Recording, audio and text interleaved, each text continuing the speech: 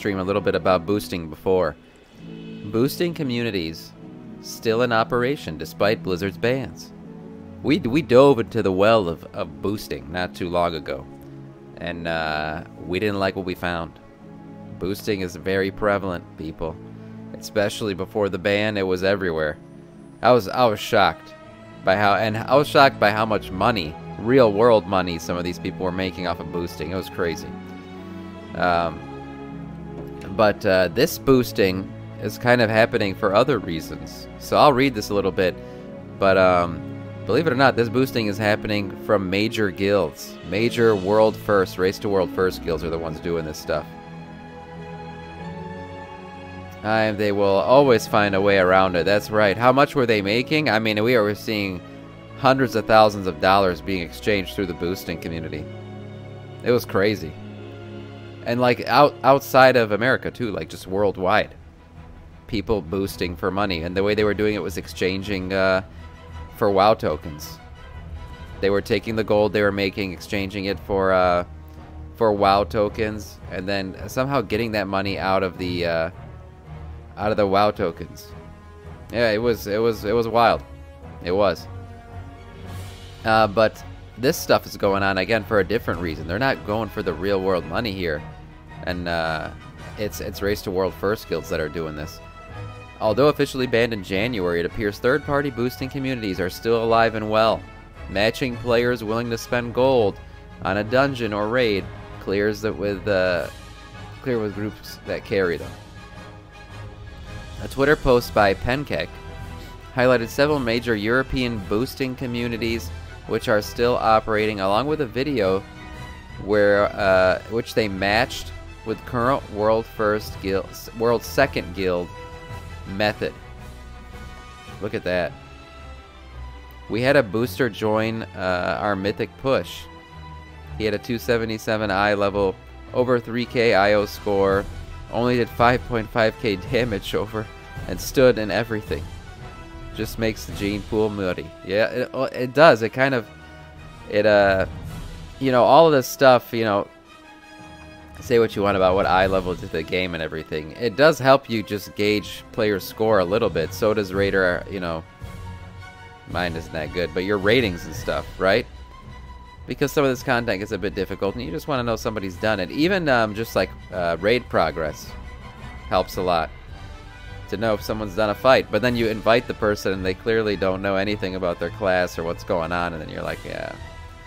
It just kind of sets the raid back. Now we gotta invite another person and get this fixed.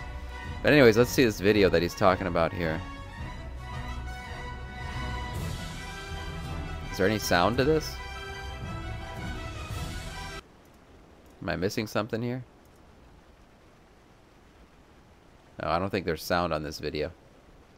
Let me see if I go through YouTube.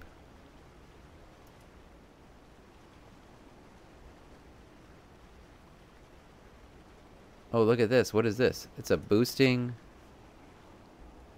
Hold on now. This is this is posted on a website? Hello, Straw. An advertisement will be assigned to help you shortly. New booking request. Oh, this is a Discord. This is a Discord here. So they're using a Discord channel now to match? When will tier bosses be available? Look at this. People are asking. Wow.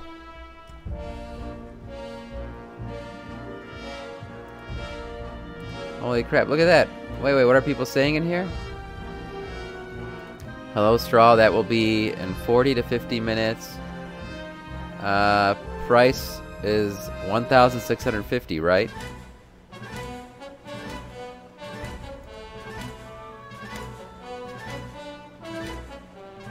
Look at that. Look at that. People are posting their names for the invite. Alright, collector. Alright, I'm the collector of the run. Would you like to trade now and get rid of it? Rather pay at the run. It's the same for you. Then I can do a key now. Yeah, sure, 5-10 minutes before if possible. Wow, yeah, look at these negotiations going on. They're totally trading for gold.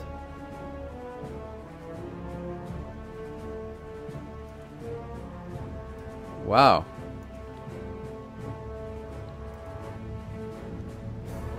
Yep. He's giving him the gold. The trade has gone through. I feel like I'm watching a drug deal. What the hell?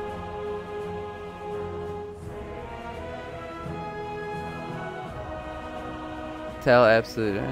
Okay, going with the team or the guild, by the way.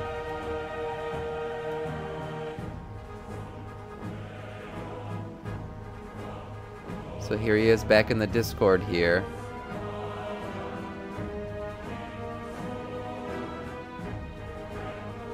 And he's streaming it. This man's streaming it too. Yep, that's him.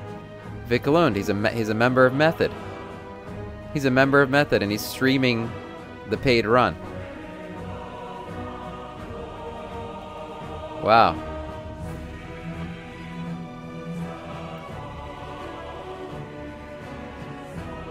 Huh. Gold. Oh, he paid through an intermediary to avoid showing it on the stream. That's what the comment says here. He didn't pay the member of Method directly.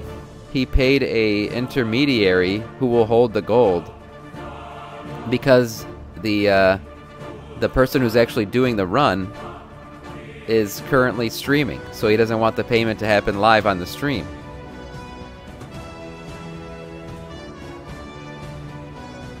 Wow.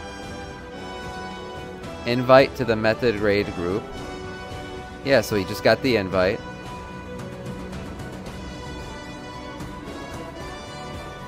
And now he's in the Method raid group.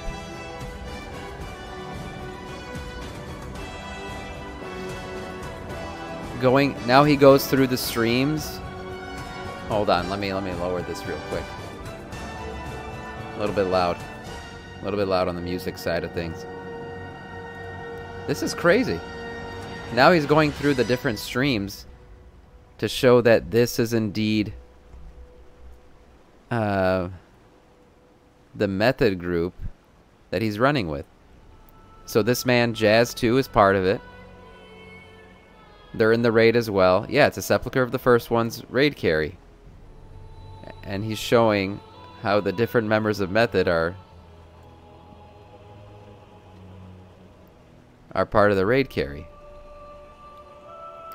Oh yeah, he's showing himself in the raids on their streams. So a few of these guys are in the raid.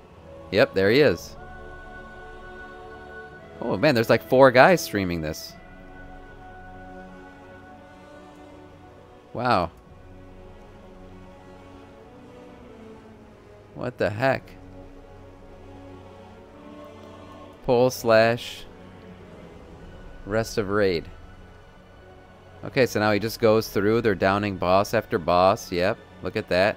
They're on Crab Boy now. He dies. All the people who are getting carried just die instantly. Look at that, he's dead. But Method finishes him off.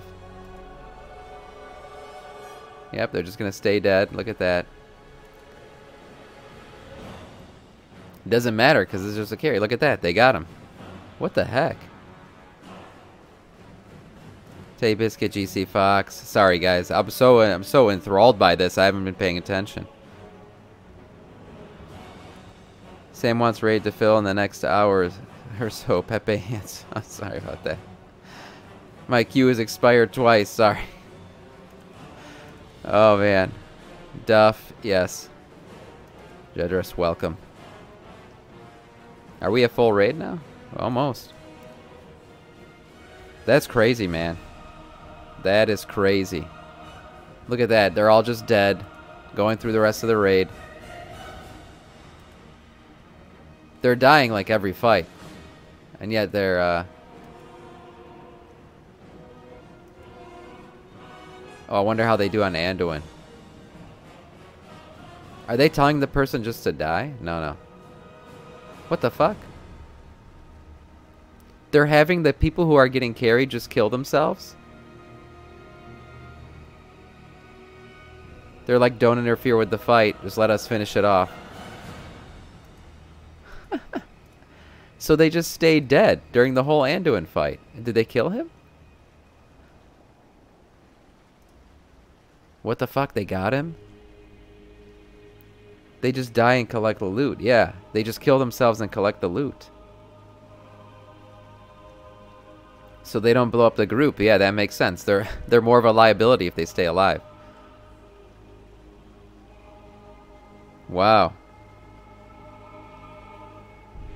Thing is, boosting for gold is okay. Yeah, that's what we're actually watching. I mean, they're not taking money. So method, the reason these guilds are doing this is the race to world first requires an obscene amount of gold. Right? They need a crazy amount of gold. Zitrium, let me know if you're in here. I'll invite you.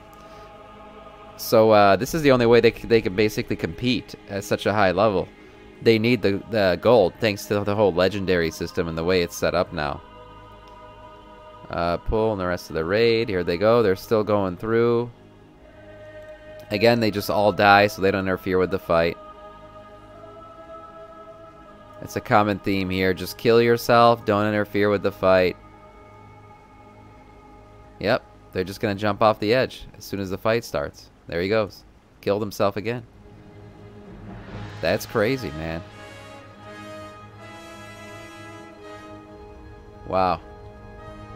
So that's it. I mean, yeah, we clearly saw that the method players are streaming.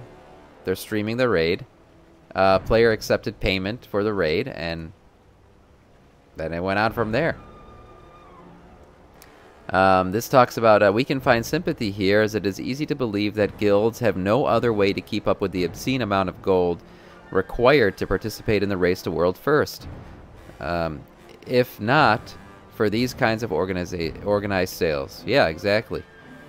That's made more difficult with each passing tier, too, as it is no secret spending has steadily increased. Although while part of that is due to normal inflation, some of it is circumstantial due to the relative power of things like corruption or set bonuses from tier to tier. The amount of gold spent on these things isn't set by Blizzard. So much has been driven by the guilds that are willing to spend the money on them. Yeah, I mean, the amount of money that has been required for people to spend is insane. It's insane. It's crazy how like real life economics is getting into this. Guessing it's heroic, so they just take a bunch of mythic geared players and carry them. Yeah, I think that's it. That's right, Tidewell. I think it was. It's heroic. That's what I remember seeing in the chat. Then convert to BNet balance, and what not is a loophole. Yeah, well that's right. That's how you take the gold to real money. But they're not even doing that. They just want the gold so they can buy shit in game. Gold and time. Yeah, exactly. It's like tax laws. Whatever they didn't state is clearly advisable move for everyone to take. Yeah. Hey, big man, what's up, the falafel fish? You kill Andy yet? No, not yet. Hopefully, maybe we'll get him today. Sam, nope. Nope, question what? It's mind-blowing, though, the amount of gold that these guys probably need. Look at this. Hold on, here's the number. So Method is actually one of the smaller offenders this tier, only spending around 480 million gold. About 41,000. Oh my god, $41,000 in WoW token prices at this time. What the hell? If you need a healer, let me know. I'll give you all a hand. Yeah, we could use another healer. Taylor Shifts. Is that you? Good God. Yeah, that's insane. Those numbers are insane. $41,000. And they're considered a smaller offender. Hold on, there's more.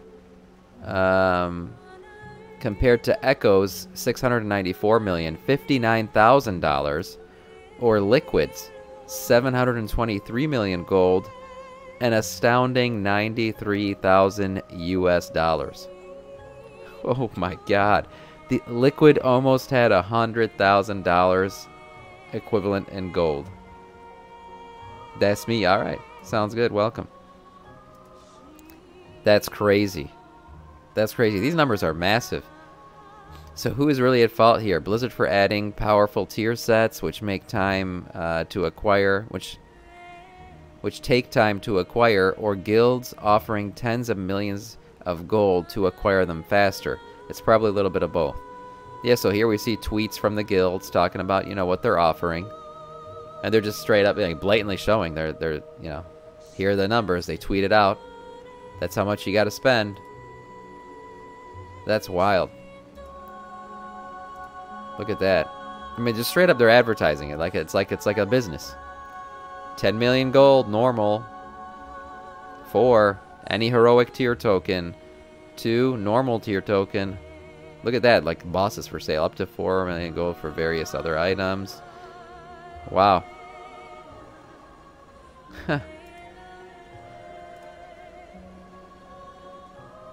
Method probably isn't the only well-known guild participating in these types of sales either. Just the only one that we know of using third-party communities in which to do so. So, I mean, they're the only ones that they've caught so far, like using Discord, I guess. Every guild involved in the race uses sales to recoup their debts and expenses, along with many more who aren't explicitly competing. That's just crazy to me. Zeterium. Unfortunately, there is no good answer for this growing problem. Commenters repeatedly bring up the idea of a tournament realm, which may work to put players on an even footing, but it's a solution that few participants actually want. Blizzard doesn't want to regulate it. The players don't want to be regulated by it. It further fragments the player base and introduces a host of other issues to contend with. That's just crazy. Progress to twice through the tier, or giving up their actual main accounts. It also does a disservice to the fact that preparation actually is a competitive element. Yeah, preparation is totally a competitive element. It's basically a qualifier for competing in the tournament to begin with. Echo just released their weak auras add-ons. Is it an add-on for Anduin? So maybe we'll use it.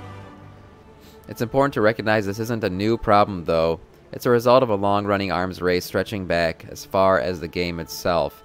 From farming blasted lands consumables, yeah, people used to do that, yeah, and dispelling world buffs, to account sharing or raid stacking with mandatory alts. There are certainly things Blizzard could do to curtail specific pressure points, removing BOEs or making further adjustments to the way loot is allocated, but as long as these guilds can justify the time spent, either in preparation beforehand or paying off debt after their tier ends, they'll continue to find ways to spend their time and money on every single advantage they can. It's true. Where there's a will, there's a way, man. Where there's a will, there's a way. They nerfed the shit out of the raid. Yeah, you know what? In the end, there's a little bit of something here about that. This whole boosting thing kind of blew my mind this morning, how that whole thing went down in this video. Crazy.